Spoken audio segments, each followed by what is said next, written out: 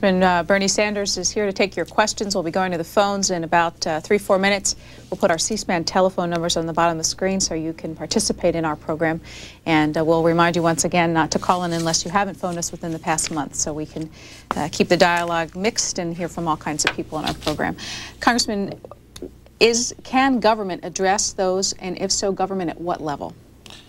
Well, my own view is that in a democratic society, government can address those problems. I do not accept the right-wing line that government is the enemy. I don't believe that. I'm always amazed, I must tell you, that you have people who are running for President of the United States to be the leaders of our government, and they go around saying, oh, government can't do anything.